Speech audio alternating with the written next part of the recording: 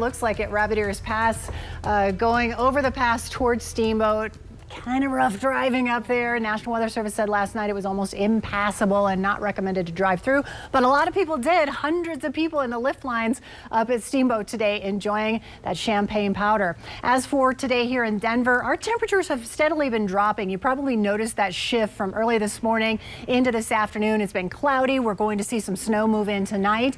Temperatures staying in the 20s until a cold front moves through early morning. And then we'll drop into the teens for afternoon highs tomorrow. So some light metro snow tonight, Arctic air for Sunday and Monday, and below freezing temperatures all the way until Wednesday. And we'll have light snow off and on for the next few days. As for our current temperatures, we're now at 19 degrees in Denver at the airport, 17 degrees in Greeley, and 11 for Sterling and into Akron. Teens and 20s for the mountains, and we have 30s here from Colorado Springs into Pueblo. As for the wind chill factor, making it feel like it's in the single digits. You factor in the wind, 3 below for Fort Morgan, 6 below for Akron, and 18 below for Berthoud Pass. So it still feels pretty cold out there. And we have some snow off to our north near Erie, up toward Greeley, but generally we haven't seen much happen here in the Denver area. The eastern plains getting in a little light snow as we speak, but it looks like we'll see a wave of that snow move through tonight after we get to about 7 o'clock tonight.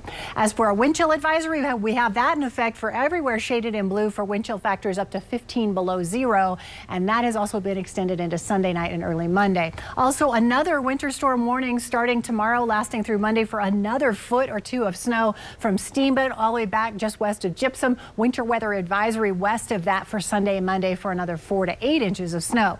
Now tonight we'll have some light snow here in Denver, 5 for an overnight low. It will feel colder than that with the wind chill factored in, single digits here and below zero temperatures up into the northeastern part of our state. So our future cast tonight, some light snow as we go through the overnight hours, and that will last into early tomorrow morning. And then we'll have another wave of snow into the afternoon. Once we get into the later part of the day, we'll also have some light snow. So about 1 to 3 inches here from Denver across eastern Colorado, definitely the higher amounts from Rocky Mountain National Park up towards Steamboat. Exercise forecast tomorrow. Temperatures between about 11 and 13 degrees in the morning. 14 degrees will be our high tomorrow. It'll be very cold and snowy. Temperatures still in the single digits for northeastern Colorado, 20s and 30s here to the south and up in the mountains. Our Sunday planner will have cloudy skies up until about 4 o'clock and then some light snow moving in later in the day. Our super 7-day forecast here, weather action day for Sunday and Monday.